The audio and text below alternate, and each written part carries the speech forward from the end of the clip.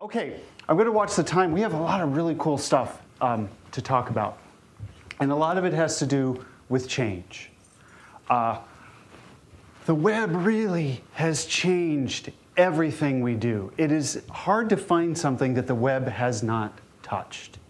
And the fact that we are so sort of ultra connected right now, it's fascinating. All right, so at 5 o'clock, I went down to the hotel bar tonight because I wanted to have a tiny little bite to eat before I came here. And it was just me and the nacho bar and the bartender. And we got to talking, and he had just purchased an iPod Touch. Okay, and we can probably sum up my entire 50 minutes or so that I'm going to spend talking to you with what he said about how he felt about this device. He said, I have this cool app, I have this cool app, I have my music, which he was playing into the stereo in the bar, and he said, I have a world of information in my hand. And I said, well, I'm lecturing tonight at the library school. And I will be sharing with everyone what you just said. And I told him I would come back and see him and tell him how it went. But he's not a library person. He's a guy on the street. And that's his take on the world of information and portable devices and where we are right now. So really, that's what that's all about. Isn't it amazing that these three social networks get 250 million visitors a month? Facebook leads sharing. 24% of the folks that I believe it was Forrester or BusinessInsider.com talked to, 24% said, I share on Facebook, I share via email, and I share via Twitter, and then all these other smaller ones. And this blew my mind. This is one of my students. I teach a class called LIS 768, Participatory Service and Emerging Technologies, and I assign a book report, where they read a book that's kind of out in the world, and then they relate it to course content. Megan put this up on the Twitter, and she used a tag that identifies that it's about the class. So I got to see it. And she says she's reading Born Digital on her Kindle. How do you cite a Kindle book? Because there are no page numbers. I had never, ever processed that before. I had never thought that, and so we found it. You know, APA now has a web page that tells you how to cite your Kindle. It's amazing. What do we do when our classrooms look like this? And I'm sorry, that's a little hard to see. But everybody has a laptop. What do we do with these things? Have you seen these around? With our phones, our camera phone, you can scan this and it gives you information. Might link up to the web. Augmented reality, where I point my camera phone at the landscape and it tells me little bits of information. Fascinating, fascinating stuff. So here's some of the challenges that we face. Some of the ones I see. Public perception, for sure. Public perception of libraries, of the way libraries work. Public perception of our governing bodies when it's sometimes time to make cuts, right? OCLC found that people start with search engines. They talked to 3,000 people all over the world. And they found that 84% of them go to the Google. 1% go to the library website. I spent 15 years working in public libraries before I started at UNT with Dr. Sam. And I spent 3 of those years chairing the website redesign committee. Never, ever, ever take 3 years to do anything with your website. You don't have the time to do that. Because the minute you take that long, everything will have changed like 3 times over. If you're going to do it in 6 months. We have this going on as well. And this is one of the examples out of Ohio. This is the Toledo Library website, where they put this on if you went to toledolibrary.org, this is what you saw before you got to the website. Very serious stuff. Charlotte Mecklenburg has been back and forth. It was like a punch in the stomach when I read that online that morning that they had done, that they were getting ready to do those cuts. Even more challenges. You know, technology really is a challenge. There's just so much. And knowing the right decisions to make and the right things to do with technology. And then there's technolust, right? Technolust is wanting technology in your library because it's so cool. Okay, now it's okay to have personal technolust. I have a high degree of that. But institutional technolust, you want to keep that under control. Okay? Don't, especially if you're in an administrative position, don't say, let's buy X for everybody in the building because it'll make them better workers. We don't know that it will. Be careful how you spend your money. Then there's techno-stress. How much of this stuff can we have coming at us? The Twitter and the Foursquare and the Gowalla and the everything else. Ooh, and the technophobia. Now, some libraries are plagued with this one. And if it's up top in the administrative ladder, you're in trouble. Because we need to be moving. We need to plan, but we need to be moving. This can freeze a library. It can like freeze it in time. Dangerous. Come on, clicker. Other problems, institutional culture. How folks think about technology and how they think about users. The conference I was at in Holland was called the User Experience. And I was introduced by a Stevie Nicks impersonator. It was the craziest thing. There was a fog machine, and they do it up over in Holland. It was amazing. Silos of knowledge. How many of you are coming from libraries, that you're actively working in libraries? Okay, and you don't have to raise your hand for this part. Do you have people that have all the knowledge and they kind of keep it in their little spot? Would you say they're embedded staff? Are they kind of holding their little kingdom and they know all the stuff and the minute they leave, you're in trouble? I think that's a problem. And mindset. A mindset about change, a mindset about innovation. Can I tell you a story about this one real quick? Let me have a sip of my tea. Doesn't this look like it's a big, like, beer? It is not. This is an Arizona green tea, and it's the best thing I've found for my voice when I talk. Okay, this is Jack, and he's a reference assistant at Columbus Metropolitan Library. They redesigned some of their reference desks to be these kind of open, stand-up kiosks. I loved it. I took his picture, I was talking to him, he was telling me what it's like. You might work across from somebody, you might stand beside them and sort of do that reference interview together, okay? At the same time that I was in Columbus seeing this really cool innovation in libraries, I got an email from a young man that I mentor in library school, which I think is, I love to do that. And he was working in an academic library, and he was doing 2 hours a week on the reference desk. And one day, he went to his reference desk, and he decided that he wanted to sit out there. So he did that, he turned the computer around, and he moved his chair around to this side, and he sat, and he talked to the students that way for 2 hours. And he answered their questions. 45 minutes later, he's sitting in his cubicle in the lower level of the library, and he received an email from the head of reference. And she said, "Dear, you were observed today doing this. And we don't do that here. Your services will no longer be needed on the reference desk. Thank you." Crushed. When this is going on, and they're trying to figure out the best way to meet users and to stand beside them and to kind of do co-discovery, we have that mindset that can kind of hurt us as well. Organizational structure, I really think the library of the future will be flatter than some of the institutions we have now. Barriers and rules, we'll talk a little bit about that in just a second. So what can we do? And here's the slide where I'm going to tell you what I'm going to tell you about. We can do all of these things, and what I will do in the next bit of time is take you through these. The first one is break down barriers. Samuel Green said, "Librarians, make people feel welcome and personalize their service." Do you know when he said that? 1876. In the very first issue of American Library Magazine, which became Library Journal. We're still talking about this. And I was just in Holland talking about this. We are still talking about just this. This is Wondrous. It's an art installation at the Tucson Library, the Pima County Public Library. I think they do a good job of encouraging their visitors. Let's take a look at some of the ways that we talk to our users, though, in our libraries. Classic sign, No cell phones. And we've already seen examples tonight of what a cellular device or a converged device can do for us way beyond just taking a call. What do you think?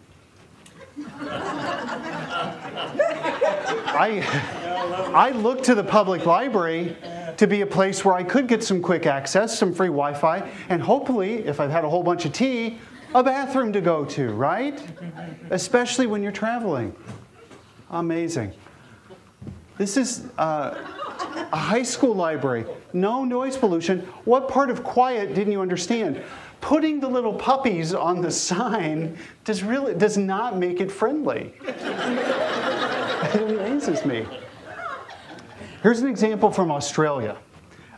This was a remodel of a circulation return desk where they built a wall where you used to see a happy circulation person that would take your book. Now you see just a hand reaching under. Not the friendliest way to do this. And I don't know exactly what they were trying to do, but they actually had to put a sign here that says, please take your inquiries into the customer service desk. Amazing. I was in Australia last fall, and I did a talk. And this is kind of a infamous photo out on Flickr in the library, people talking about it. So I used it in my talk.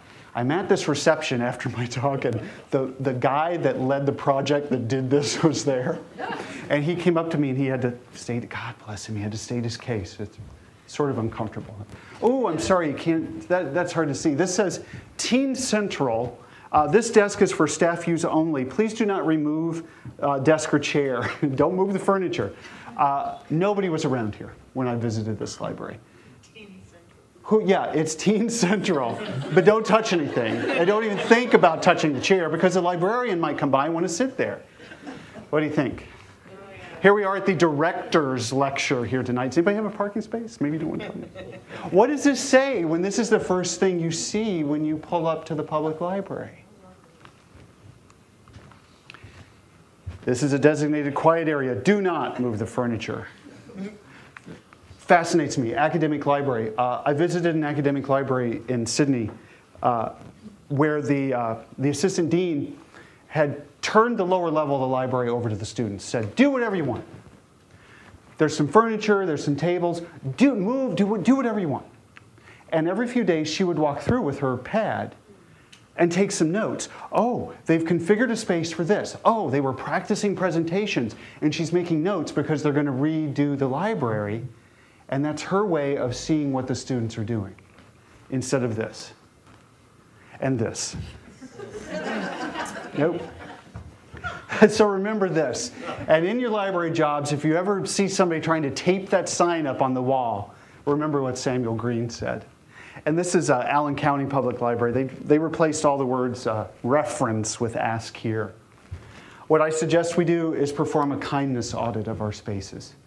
When you get back to your libraries, go outside, come in the front door as you would a patron or a library user or a student, and look for the signals and the messages that we send our users, how we speak to them, how the desks look. Connect with users. Oh, Michael Buckland, yay. 1992, redesigning library services, and I use this in my dissertation, yay. Michael Buckland said, with technology, and this was 92, this was long before everything we're talking about, there is greater potential to take the library to the user. A very simple, beautiful little statement that he saw in 92. Peter Block, in a wonderful book called Community, said communities are human systems given form by conversations that build relatedness. Two key words from this slide, conversation and human. Two wonderful words. The District of Columbia Public Library is twittering, and they're doing a really good job of it. And Twitter is a microblogging service, for those of you that might not have seen it. They are responding to users. They are having that conversation that we saw on the other slide. Now this is a little overwhelming. This is a conversation prism from one of the social media guys, Brian Solis. This is all the different channels that we could have a conversation in right now, out in the social web, social media, etc. It can be overwhelming, very overwhelming. But what I would suggest is pick and choose and look for the ones that people are using. Here's an example. I stay in Oak Park, Illinois. When I'm teaching, I did a search on Twitter search for Oak Park Library. And you'll see this third one here. Esotericus says, disappointed to learn that the Oak Park Public Library is apparently woefully impoverished when it comes to books on graphic design. Oh, so he's saying something about the library. So I said to him, hey, did they contact you? And he says in reply, why, yes, they did. And quite surprisingly, they were very prompt about it. The experience helped me realize the benefits of Twitter. The library contacted him. And while I was asking him that, the Oak Park librarian stepped in and said, I contacted him. I did. He has my email. He can send suggestions. And she passed everything to collection development. Who knew? Who knew that we could have this type of contact with our users in this type of space? I was at the Albuquerque, or New Mexico Library Association in Albuquerque last April, and I found this and getting ready for that talk. Someone, just a random person that lives in Santa Fe, said to the world, really, via Twitter, I'm headed off to the library. Any suggestions for good reads? Who has the answer to that question? We do, the librarians. And I think there were people from Santa Fe that day in the room, and they didn't even know. Because if you're not following the conversation, it'll pass you by. And really, what we're talking about, when all the technology falls away, when all this stuff, whatever it is, the Twitter, the Foursquare, whatever, it really comes down to two people having a conversation, to two people talking to each other and being human. Next up, facilitate user contribution. A wonderful book called Here Comes Everybody by Clay Shirky. Absolutely wonderful book. Folks are out there, and they are finding ways to contribute and make stuff. What I think we should do in libraries is give our users the tools to help build our collections and our services, and then to take a great big step back and get out of the way and let them do some things. And if you ask me what role we'll be playing in the future as librarians, I really see us as guides, not it used to be, oh, this is our stuff. I'll let you look at it a little. It's ours. You can check it out for a week. We're keeping it. Guides, not gatekeepers. And we're really moving into this space of hyperlocality. Have you heard this word? It's a great word. Hyperlocal. That's the idea that a neighborhood or a city has a presence online in some of these networks. And that there's information built up in very, block by block even. Let's take a look. A wonderful article out of Library Journal, and this is a great phrase, geo-enriching online information. That's what users can do right now with some of these systems. This is a prototype. This is Frank Lloyd Wright's home and studio in Oak Park. And I took this photo and I just made this as a mock-up of what we may see someday with a device. We hold a device up at the home and studio, and little bubbles come up that say what this is, who lived there, information about the space, and who could be in charge of this. Oak Park Library, in cooperation with the museum. Very, very, very interesting. We can tap into local creators to help them help us create collections. One of the most important things we can do in our libraries is going to be this in the next few years. Because people go to the Google. And I'm very aware I say the in front of everything. It's kind of this thing I do. But these are the things that are very, very unique to us. I was at the Dock Library in Delft, Holland last week. Voted the most innovative, best library in the Netherlands. They have a Microsoft Surface table, which is one of these devices where it's like a giant iPhone, okay? You take your library card, you put it face down on the table scans the card and says, oh, you live on something street. It pops up a map, it pops up historic photographs from the digital collections of what your street used to look like, and it lets you add what you would like to add to it. Fascinating.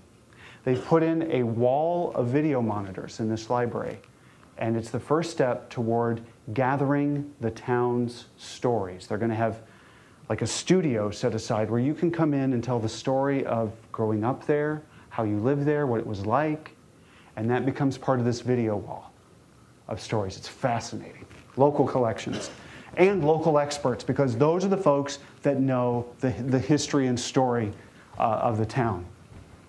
And then there's the Foursquare. And yes, I'm the mayor of a few things in Indiana and Illinois. And for the room, Foursquare is this silly game that you play on your phone, or you can play it on the web, I think, where you check in. The GPS, whatever it is in your phone, figures out where you are. Oh, you're in the geography building, it said to me earlier. I said, yes, and I want to check in. So it checks in, it gives me points. It's a game. People like to get points, okay? Pratt Library says, have you checked in at any Pratt location today on Foursquare? Become a mayor of a branch, this is fascinating, and earn a special surprise. So they're sort of leveraging a brand new tool, okay, for the users. And then, okay, congratulations to Miha007, she won a mug. And see, checking in on Foursquare does have its advantages. So this is what their library looks like on Foursquare.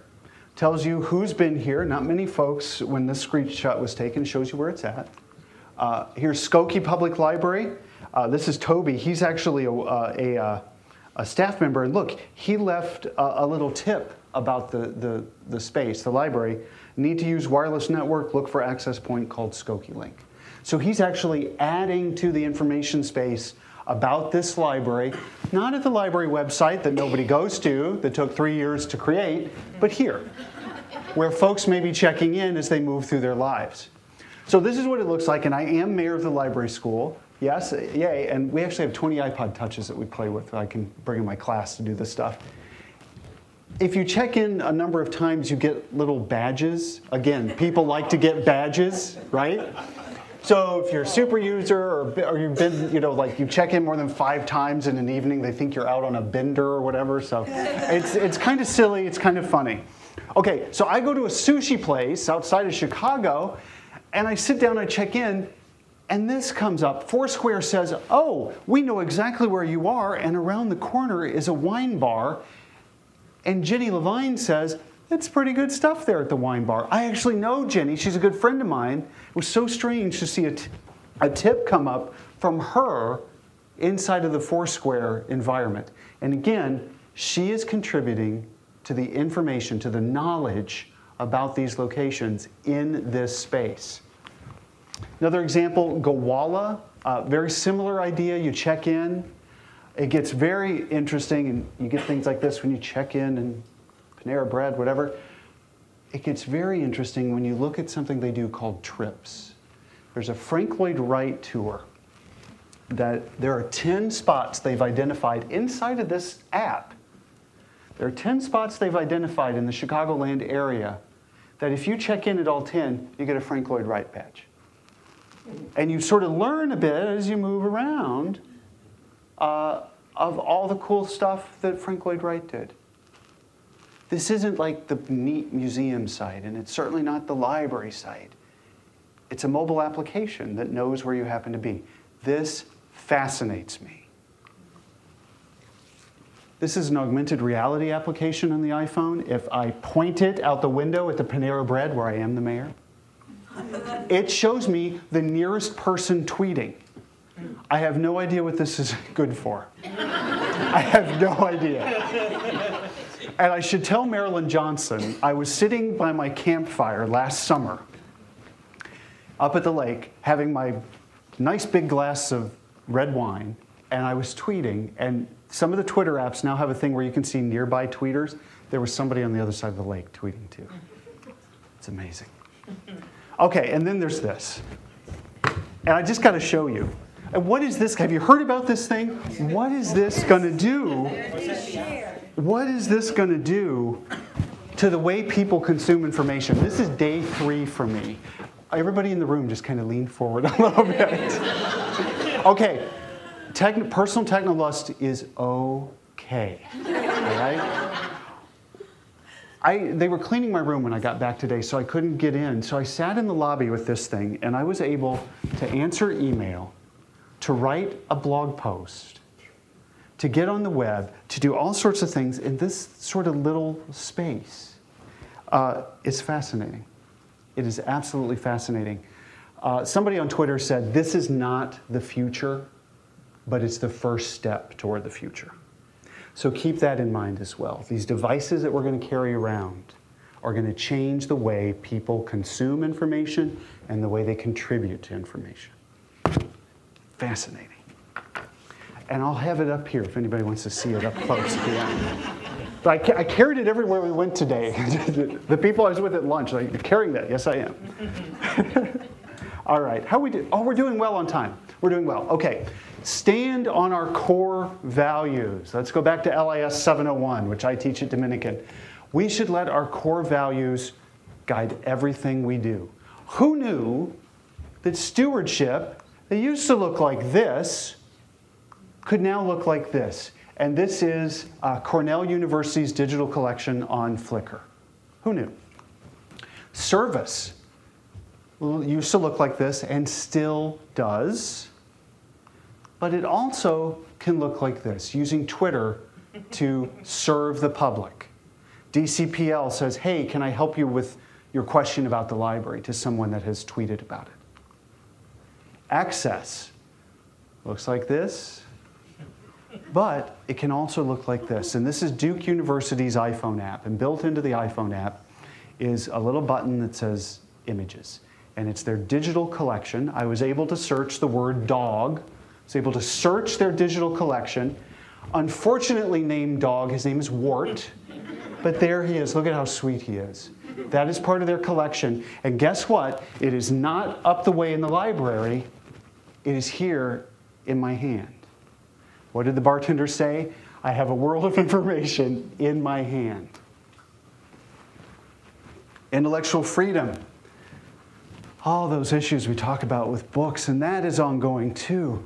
But then we're dealing with things like Google and China as well. It is amazing.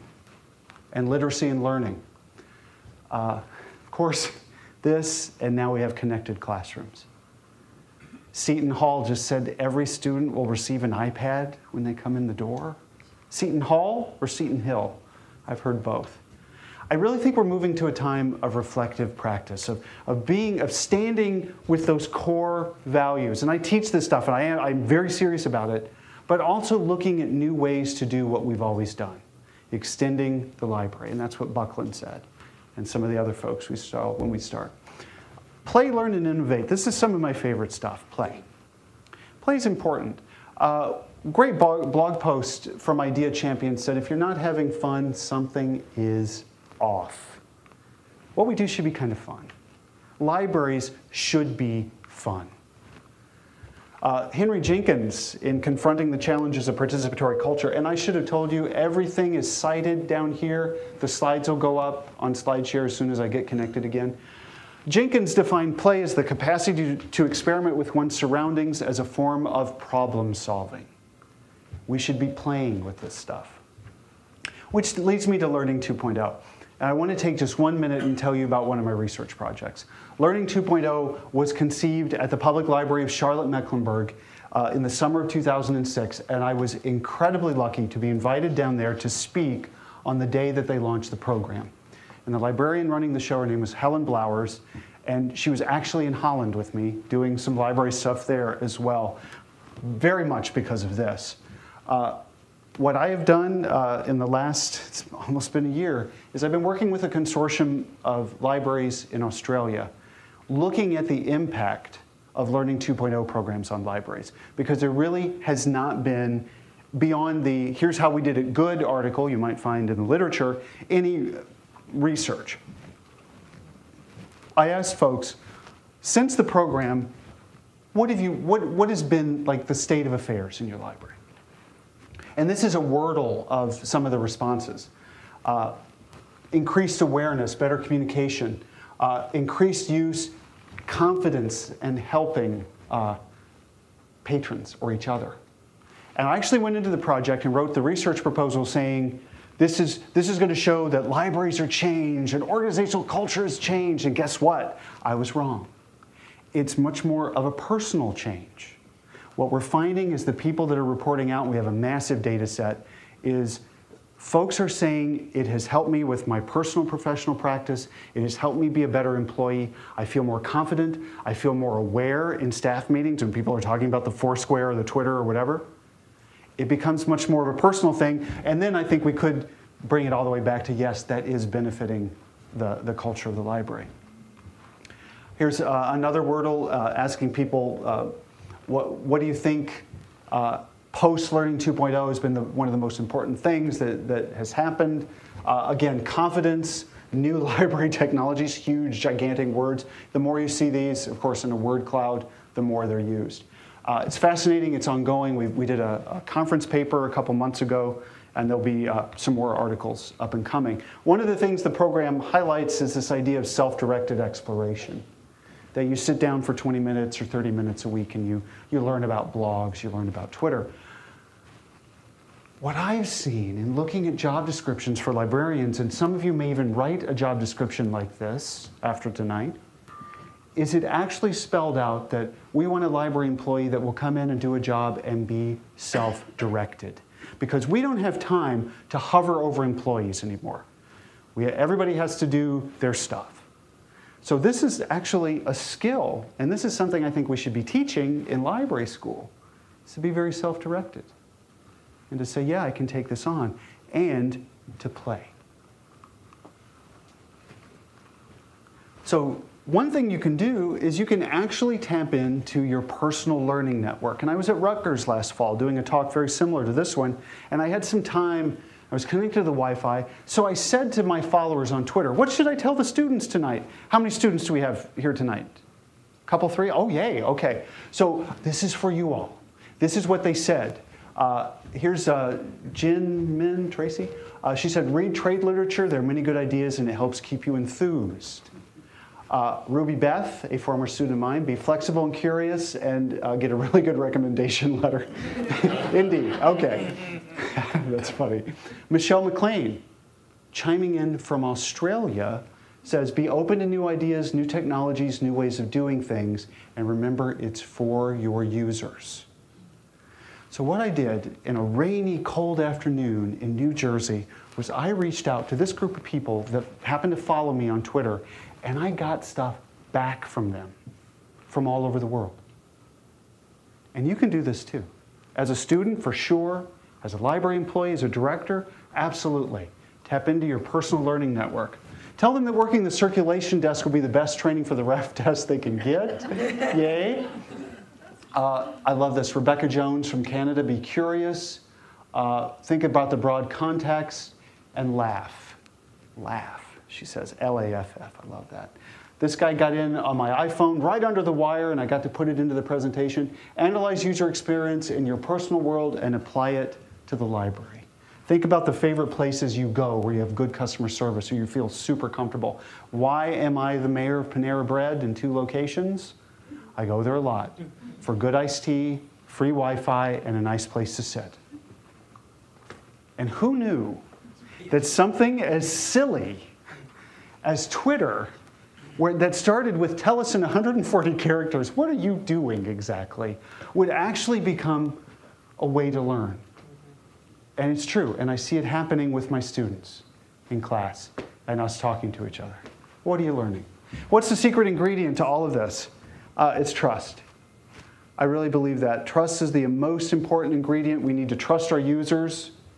We need to trust each other. I believe I should trust my students. I believe in a high degree of radical trust from my students. I give them all the tools. I give them some things to experiment with. And I say, go forth. And you come back and you tell me about it. Trust. So think about the coolest things that you could change at your library. What are the little teeny weeny changes you could make right now? It might be going around your library and taking down some of those signs, because guess what? Probably nobody would even notice. And think about what big changes you might be able to make.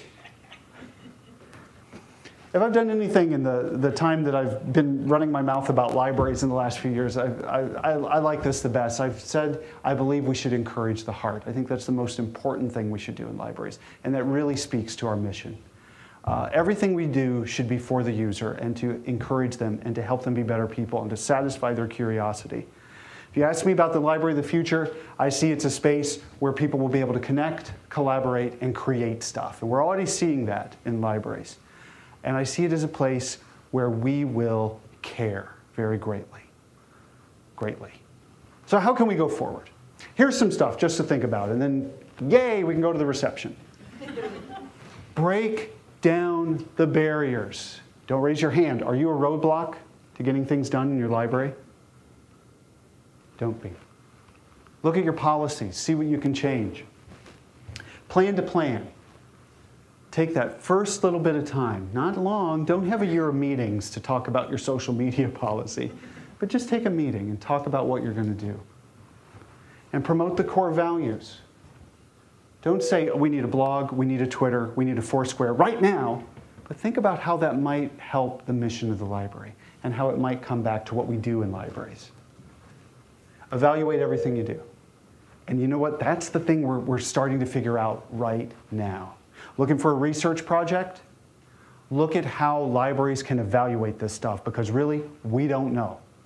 It is all so new. How could you even begin to understand what Foursquare or location-aware environments like that might mean for libraries, because it's only been around for a handful of whatever? Remember that play equals learning. So sit down. Maybe if I've talked about something tonight, they're like, I haven't used that before. Load it up on the phone or get in front of the web and try it out. And develop your own personal learning network. Use the Twitter, grab some blog feeds, pull them into Google Reader or whatever, and sort of create this space where you're going to have people telling you about neat stuff and kind of sharing their thoughts, and maybe do your own sharing as well and participate. This is one of the best things you could do, especially as a student. Watch the horizon as well. What's the next thing? Is it this device? Is it something that's going to be between the phone and the iPad? I don't know, but watch the horizon for the next thing. We missed out on what Amazon did, and we missed out on what Google did. But we can certainly find our way to the next thing. Okay, cheesiest slide in the talk. Yay! But really, be nimble, be quick. Be able to move as quickly as you can. Gigantic library systems can't move very quickly. Little baby library systems, they can move quickly. Try to do this. Have 3 meetings instead of 20. Can you tell I don't like meetings? No, it's okay to fail. It is okay. The gamers have taught us this. I'm gaming, I'm doing my, oh, I made a mistake, I back up a little bit and I go a different way. I would like to see a conference. We go to our conferences and we get into the how we did it good stuff. I want to see a conference track devoted to how we messed up and what we learned from it. And I think there's actually going to be one out in Monterey this fall, the fail track, how we failed really. I want somebody to get, because librarians, we don't want to kind of show off that we messed up, because everything we do has to be perfect, right? It's okay if you can say, yeah, I learned from this, and here's what I learned, and here's how we're doing it better next time. And have fun. Have fun with this stuff. Again, if you're not having fun, find a way to do so. Look for the connections that you can make between people. And right now, it just happens to be all about the wires and the devices and the checking in and the tweeting and all of that. But really, again, when it all falls away, it's this. And Clay Shirky said, when the technology gets boring, that's when it gets really, really interesting. So look for this part. And involve your users every single step of the way. Let them help you decide what to do. Ask them again, keep asking them, and trust them. Trust them to do okay in the spaces you provide and to mess with your collections. I was in Germany 3 weeks ago, kind of doing a bit of this talk, and a lady raised her hand. She said, we could never put our collection online because it wouldn't be ours anymore.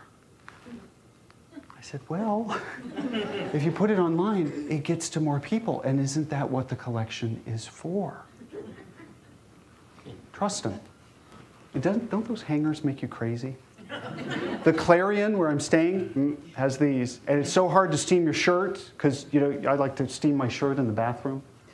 You can't hang it on anything without that. And be human. I want to hear about you. I want to hear about you being on the floaty and being found. If you're blogging for your library, bring your own take to it. Bring your humanity. Again, let the technology fall away and let it be this. And be kind. Let's be nice to each other and be nice to our users. Think about the signs we put up. And balance. Okay? I wish I could say that was Cooper, but it's not. For 50 minutes, I've been blah with technology at you. But let me say this. Look for that balance, too. Turn it off. Guess what? The Twitter is going to be there tomorrow. And if you miss 100 tweets, who cares? Okay? It's all right. Turn things off, step away, go outside. Because it really will help you with the balance, and it'll help you come back with a fresh mind. I heard someone at a conference a business conference, say, we need to bring our hearts with us to work, business, blah, blah. And I thought, we've always done that in libraries. And that's probably why a lot of us found our way to libraries, right? Because we wanted to bring our hearts with us. We wanted to make a difference. We wanted to serve people. Remember this. Bring your heart with you and let the heart drive change. That's the human part, that human connection that we're seeking to make. And to give people what they need, let the heart drive change. Okay, the last thing I'm going to say, and then we'll be done. This is the Zigzag Bridge in Sydney, Australia. Very beautiful, beautiful space. And down here in the corner, there was a little plaque you could read about what it means. And it really illustrates what I'm trying to say, is for you all to go forward and to go and have a meeting and maybe debrief this night or talk about your next project. You start out on the Zigzag Bridge and you take a few steps and then you turn. And what do? You change your point of view. And you go forward a little bit and then you turn again. Now I like that part. But the rest of the story that the little plaque said, is evil spirits don't know how to make the turns, so they will not follow you. I know. So think about fear that kind of gets in our way. Oh, we couldn't do that because the users will do something bad with our content. Or there'll be a dirty word on the library blog. Don't let the evil spirits creep up behind you. Think about the Zigzag Bridge. Yay, we made it. Yay, thank you. Here's my contact information. Oh, we're doing well with time. Any thoughts or comments or questions or concerns? Was there a back channel? Anybody tweeting while I was talking? Anybody tweeting? Yay! I love the back channel. I encourage it. How y'all doing? James? I'd like to know your personal opinion and your perspective on ebooks and how libraries will be able to, what are we going to do with the Kindles, the iPads? Are we going to loan them out? Are we going to provide access to ebooks? What's your personal take on it? Okay, my personal take right now, and I think it's an ongoing changing opinion, I think we should circulate these. I think that's one way that we can fight the digital divide. Because nobody can, the world can't go out and buy one of these right now.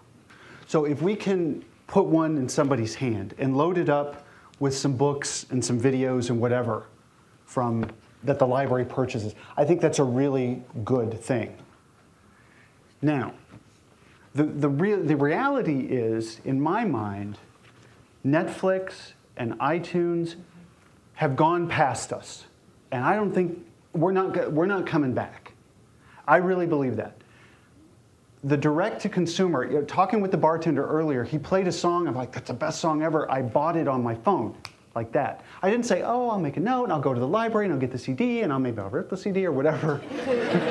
No, I buy the song for 99 cents. You make something easy to use. This is a lot of fun. I'm enjoying this. You make something easy to use, and people want to use it.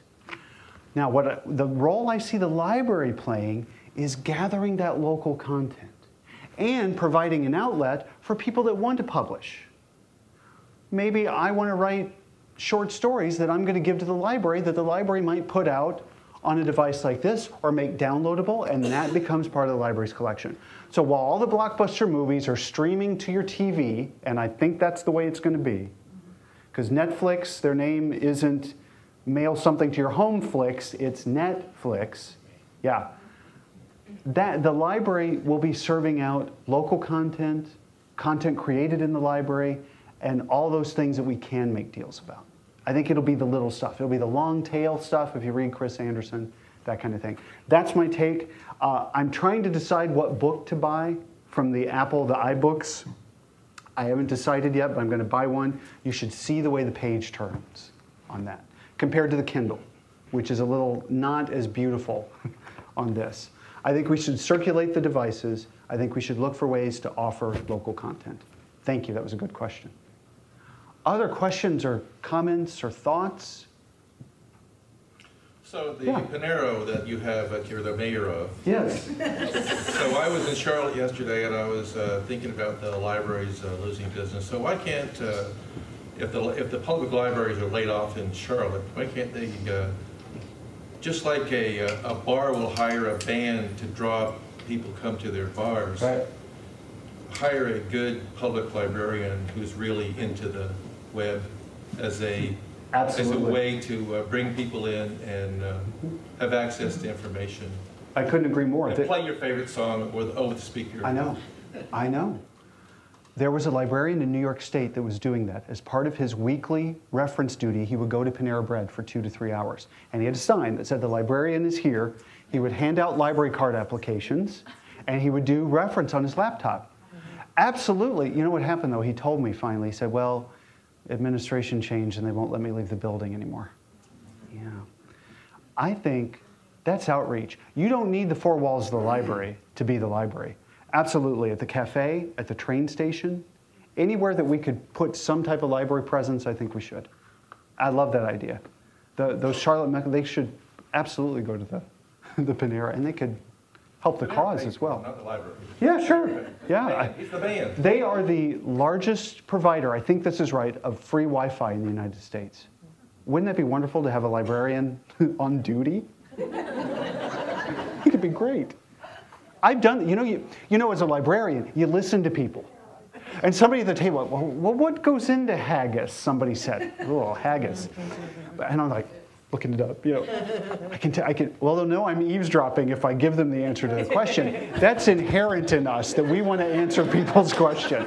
So it makes perfect sense to be at the cafe or wherever and be, I can help you. Ask me a question. We should wear a big sign. On a speaker with a microphone. Absolutely. Absolutely. Other thoughts, questions? Talk about more ideas about local content. What do you think? Local stories, local collections. Anybody in town that's famous, vaguely famous, the library should work to build that stuff because that's very unique to that setting. Anything and everything that sort of defines the community. And that community might be the campus, it might be the town, it might be whatever. Because I think it's broader than just the public library. Anything and everything. And the library in Delft, to me, is a perfect example of that. They're gathering everything they can find about the history of the town, and they're making that part of the library experience. And you could walk in that library and you could feel it. It was used, it was exciting. And technology was just one layer of it all. Yes? When the library is restricted to just 4 walls, how do you suggest we attract all of these young technophiles? Oh, good question. Give them a comfortable place to sit, give them something to drink, preferably with caffeine, free Wi-Fi, and don't put a bunch of rules on them. And try to find some sort of passionate young people that use the library and sort of use Seth Godin's word, build the tribe that way. You want to find a way to connect people. Oak Park Public Library in Illinois has a 20-something, 30-something book club where they read a selected title. They don't even meet in the library, they meet at a bar down the street. But they know it's the library. And then they have events at the library as well. It's fascinating. I saw another hand too. Yes? It wasn't Hi. one, but I did want to sort of follow up on that. Thomas Cooper Library over here, when I started library school, nobody would go there. It was very quiet. You Yeah. would always study. Yeah. Recently, they've taken the signs down, they've allowed drinks to come in, they've provided better places, and the security guard I talked to the other night said they're getting 8,000 to 10,000 students a day. Oh, that's in great. Thomas Cooper. It's open 24/7, Mhm. and so that is sort of the model. It follows along directly with what you're Yeah. talking about. There's probably space over there for them to sit together, collaborate. 1 billion outlets, both, and for your question as well, 1 billion outlets, because everybody's carrying around something they're going to need to plug in. Yeah, that's a nice story. Thank you. Just to let you know, I work over at Thomas Cooper. Oh, nice. And we redid our computer lab and took away the rows of computers. Nice. We have them around the outside, but we try for mostly wireless, but it's connectivity, and it's post and beam, movable chairs, movable tables, this type of thing, because we want the kids to move the furniture how they need it. That's good. And you know, it doesn't hurt anything, does it?